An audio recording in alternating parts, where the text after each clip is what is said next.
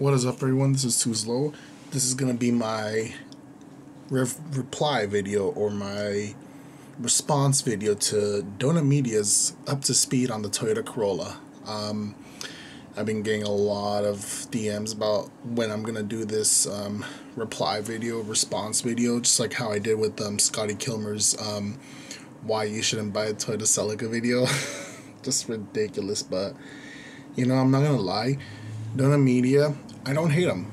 I don't hate them. I enjoy watching their content, from the high-low video series to the every Tuesday, the bumper to bumper, because I get to see how these cars are, or how they look like in the inside and whatnot.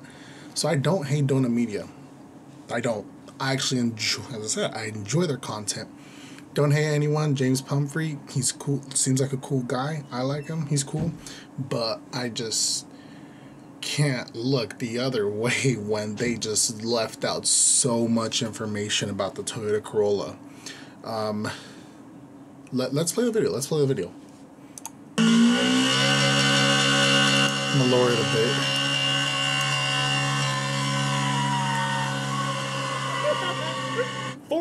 Before Initial D, there was Chassis Initial E, which is going to be talked about by Initial Me, J-E-P. Yeah, I'm talking about the most popular car in the history of the world. You ever heard of it? The world? It's flat and hollow. Here's everything you need to know to get up to speed on the Toyota Corolla.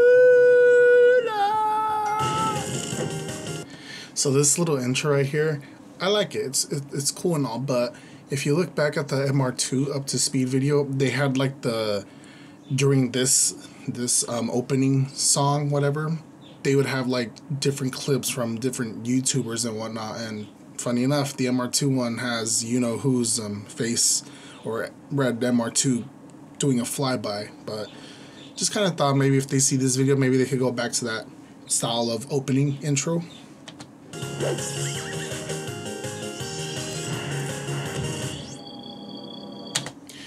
NOS energy drink commercials. That's how majority of YouTubers nowadays survive.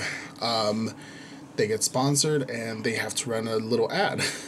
I've tried NOS. It is not that great. Not that great. So let's see if I could just skip over this. Let's see. Okay, it looks like it starts right here. 60. The idea of the average Japanese person owning their own car was pretty far-fetched. Most Japanese auto manufacturers were making cars that only middle-class and wealthy people could afford to buy and maintain. But AEG Toyota. So I'm gonna stop the video here because they did their homework really well for the Corolla's first part of its life. Shut up. Jeez. So Donut Media did their homework. They have an excellent beginning story of the Toyota Corolla. So I'm not gonna play it here because I have nothing to judge of the Corolla. I actually have to judge after the AE86, which is if we fast forward a bit, I'm pretty much gonna skip the whole thing because I have no like issues or like complaints through that. So if you want to go see that video, go see it. It's actually really good. Let's go. Okay, that's the 70s. Looks like.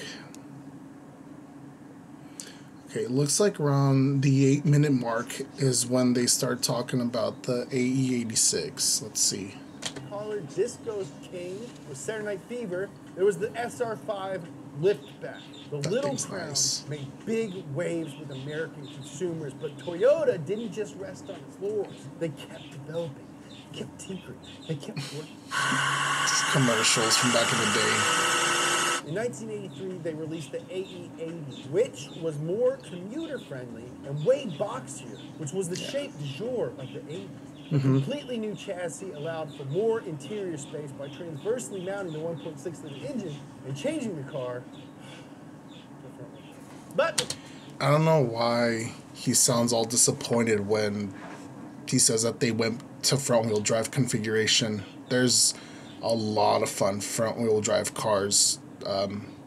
Corolla has a couple.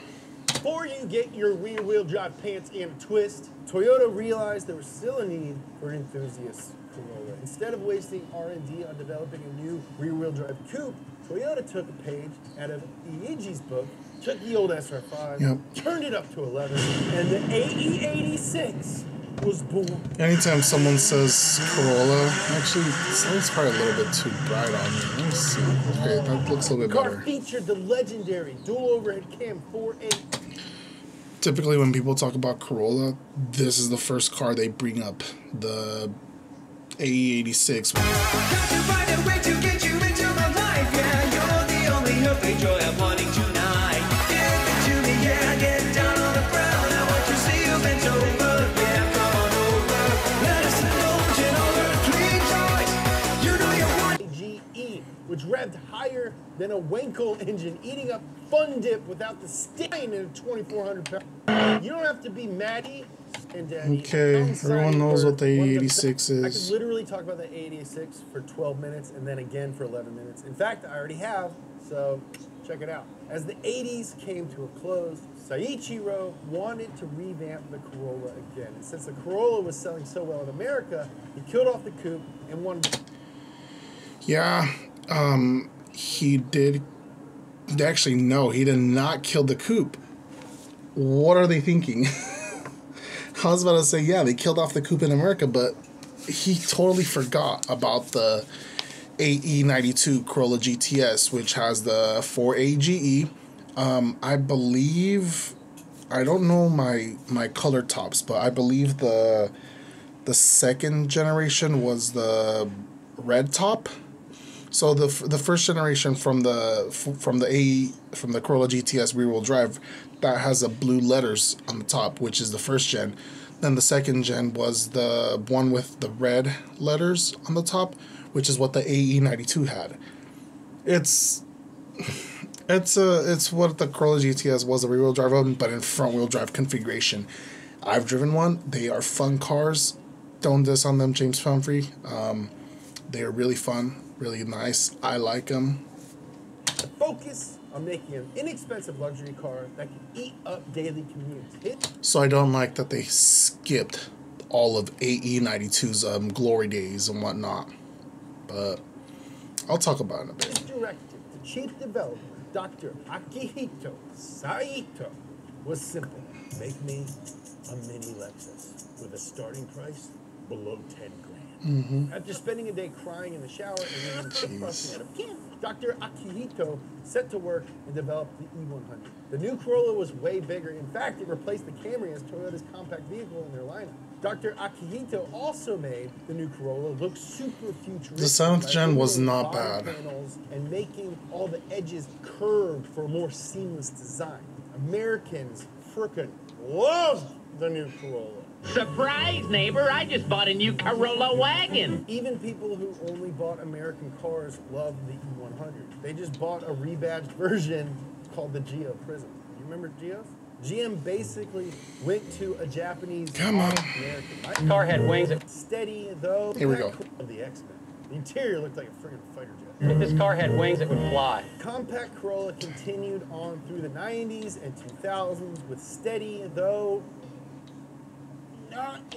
So you just skip the 7th gen and 8th gen Corollas. You skip the 8th gen, which had full TRD packages available from the dealership. The TRD Corolla for the 8th gen.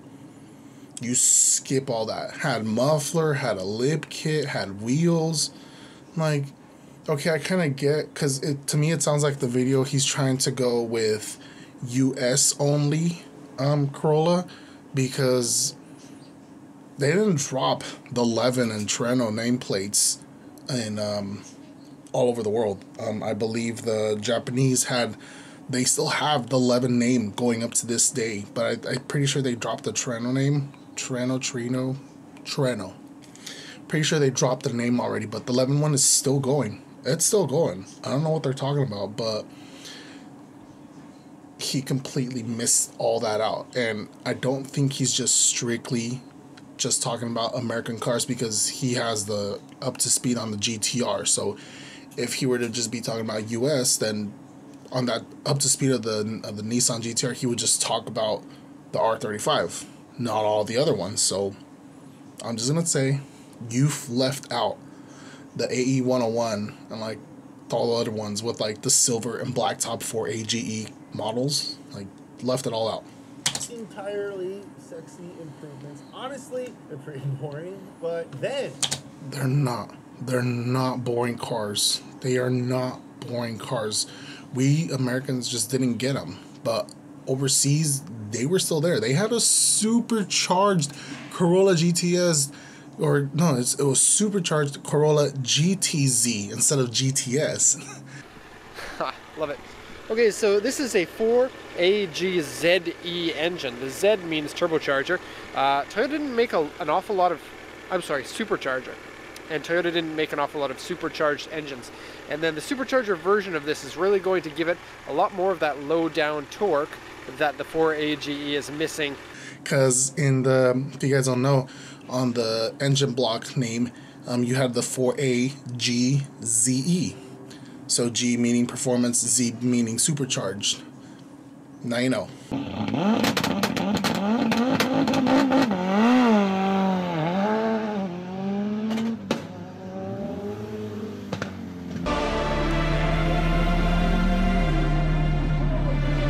Enseguida me he dado cuenta que el tema era grave. A partir de ahí pues se acaba la historia.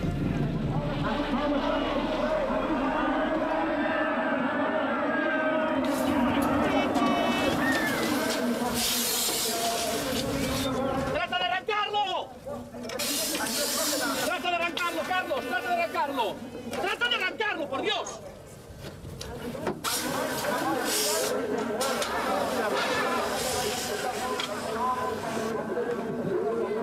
¡No arranca acá! ¡No sea perro! ¡Me cago en su puta madre!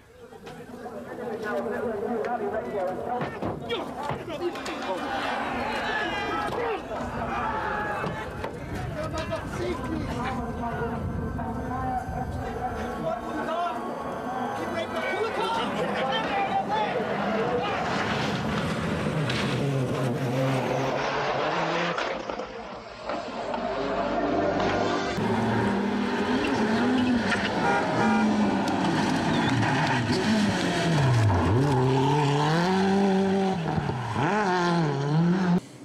in 2005, Toyota dropped the first Corolla XRS. The XRS featured the Yamaha collaborator 2ZZ. This is what the Corolla should have been like. This right here, to me, is a really good competitor to the 8th Gen SI.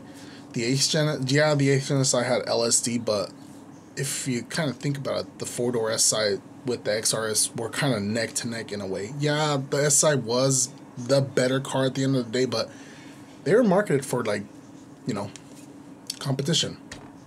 Engine was revved to 7,600 RPM. Wrong. And created 170 horseshoe-crushing clippity-clops in a Corolla. C60s don't like that, just letting you know. Don't do burnouts on your C60. They do not like that. You do that to them, they'll pay you back.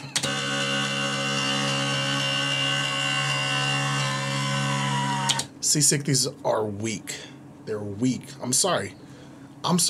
They're weak transmissions. And apparently, it was all-you-can-drink sake day at the Toyota parts department because they paired it with a 6-speed manual transmission from the Celica GTS and the Lotus Elise. Yeah. Lotus Elise had a C64. Just letting you know. Didn't do his homework. The same gearbox from an Elise in your... It kind of is, but at the end of the day, it's a C64 and it's not the same. Corolla. Toyota quickly sobered up, realized their mistake, and discontinued the car after the year. Then... You know, GTS wheels on the XRS look nice. They brought back the XRS a year after that, but it was a shadow of its former self. The top-of-the-line XRS model has sportier handling dynamics and more get up and go. With larger tires and wheels, structural enhancements, and tighter steering, it feels more agile around the corners and doesn't suffer much of a ride penalty. So he left out the Matrix. If you look at the manual or the owner's manual for the Matrix, it says Corolla Matrix. In 03 and 04, Toyota had the supercharger available as a dealer option for the 03 and 04 Corolla and Matrix. A supercharger for your Corolla Matrix that you could go to the dealership and ask them to install for you with warranty if they install it.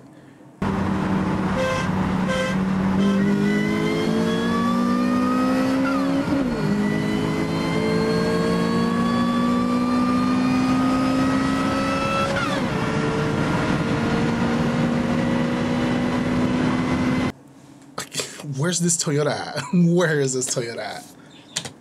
The Corolla was back to being boring again. I say boring, but I don't mean boring in a negative way. Reliable, predictable. At the end of the day, the Corolla is not like it's just a reliable car. It's a car that your dad or your mom passed down to you, your grandma passes down to you, you pick up because you're gonna go be delivering pizzas. It's just a practical car that doesn't need much work, and it's just reliable. It's hard to grenade a Corolla, honestly. Comfortable. You ever take a good look at a Corolla? It's just, it's a car. Just because something is boring doesn't mean it's bad. In fact, a lot of times boring stuff is good. I mean, water is boring. The Corolla's not boring. It's not a boring car. You can make it look nice. It's just, I guess Toyota Media is more up to like fast cars and just cars with turbos, or as he calls it, turb skis, or what does he call it? But we gotta drink it every day. Here's what being boring has helped the Corolla to achieve. As of 2016, Corolla has sold over 44 million units, the most of any vehicle ever. If you were to attach every Corolla that has been sold, bumper to bumper, it would wrap around the earth 5 times. And I'm not talking about pole to pole, I'm talking about the fattest part, the equator. That's over 120,000 miles of Corolla. In fact, when Corolla celebrated its 50th anniversary in 2016, they were averaging a sale every 15 seconds. Now the Corolla is trying to rebrand itself again. The 2020 model comes in a hybrid trim, just in case Toyota fans don't want to buy one of the 4 Prius models available. And the new ad campaign suggests it's great for people looking to have 45 seconds of uncomfortable hanky-panky in the back of a compact car.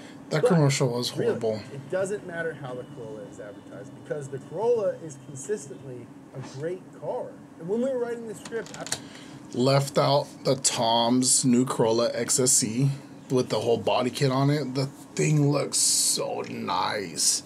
I'm just sad that they didn't mention not one bit Tom's. Not one bit did he mention Tom's. Tom's did so much aftermarket for Corolla, or is it really aftermarket? I thought like Tom's was more like a division, like what TRD is. Just I feel like Tom's is just more JDM. Is they're more JDM because TRD was American. Well, really both, but TRD was available in America, and I don't think Tom's was. But I mean, everyone imports stuff, so the fact that he didn't even bring up Tom's, did he even bring up TRD? I don't even think he said I don't think he ever mentioned TRD in this video. I was surprised that the Corolla was the most popular car of all time. I thought it was the Volkswagen Beetle, which turns out is number 2. The Beetle died. And I don't know if the Corolla ever will. Have you seen the new Beetle? They're fucking ugly. Look, fact is, this episode was completely like lazied out after the AE86. So much content was missed out. As I was saying, Corolla, Tom's did a lot of aftermarket support for them, and a lot of stuff TRD also did. My 8th gen Corolla had TRD body kit, the TRD lip kit, the TRD quick shifter, TRD front strut bar, TRD muffler.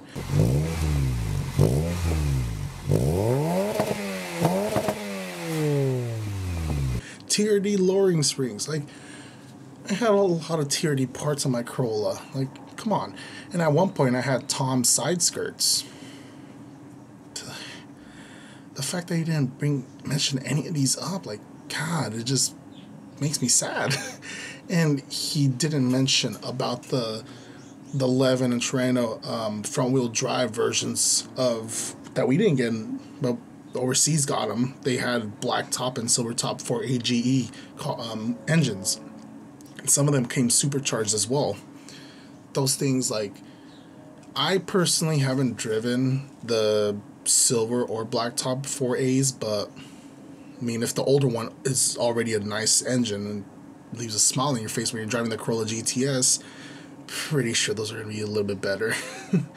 And I really do want the AE 111. Those things are so nice looking.